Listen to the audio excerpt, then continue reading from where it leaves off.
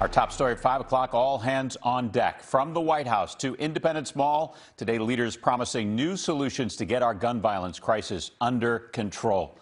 Good evening. Thanks for joining us here at 5 o'clock. I'm Jim Rosenfield. I'm Tracy Davidson. President Biden announced 6 executive actions on gun control today, his first since taking office. NBC10's Mayk joins us now. Lauren, Philadelphia is watching this carefully because of the violence that we're seeing here. Tell us more. Tracy, President Biden's moves on guns are actually later than he had promised, and they could be just first steps. He called the violence today an international embarrassment, but he would need bipartisan support for some of his goals. Enough prayers. Time for some action. President Joe Biden today urging Congress to act on gun violence and taking action on his own. This is an epidemic, for God's sake, and it has to stop. In a Rose Garden announcement, the president introducing moves including requiring so-called ghost guns put together in pieces to have serial numbers and background checks, a new report on firearm trafficking, and requiring a fee to buy stabilizing braces that can make a pistol more powerful. I want to see things happen on the ground for the community, because people are scared. Parents are scared. Anton Moore founded Unity in the Community to address gun violence. He's also a ward leader, and we walked with him in this South Philadelphia neighborhood last year as he worked to get Joe Biden elected. Now he is in there. Is this the stuff that you were counting on him doing?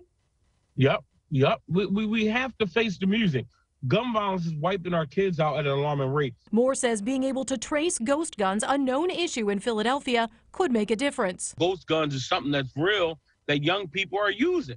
So being able to identify that, it's going to help. The city dealing with a devastating increase in shootings during the pandemic. We've taken twice as many guns off the street this date than this date last year. Twice as many. Mayor Jim Kenney welcoming help from the federal government. Given the size of the problem here, are these things really going to make a difference, or do you need something big? Well, what I would like to do is take every assault weapon out of the hands of every person.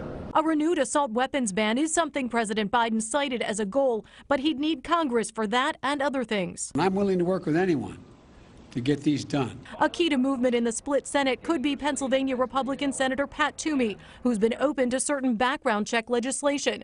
Toomey today saying that lasting progress is made through the legislative process and that he appreciates President Biden's expressed willingness to work with both Republicans and Democrats to achieve the goal. He said, if done in a manner that respects the rights of law-abiding citizens, I believe there is an opportunity to strengthen our background check system so that we are better able to keep guns away from those who have no legal right to them. Now, while Senator Toomey said his staff is looking over the Biden plans and he left the door open to working with him, there is some fierce pushback here. The NRA saying President Biden is dismantling the Second Amendment. President Biden today said it's a phony argument to say his proposals infringe on the Second Amendment. Tracy.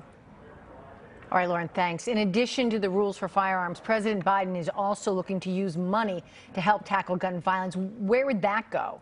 Yeah, Tracy, the Attorney General Merrick Garland said today that he is going to make $1 billion in funding available. This could come in grants to groups working to reduce gun violence. Now, we don't yet know exactly how that will be parceled out, but the man I talked to who runs that group in Philadelphia says it's crucial to get folks working on the ground this money. His group, for example, wants to start a carpentry apprentice program that he thinks will help give kids some options and a job. Tracy. All right, Lauren, thanks.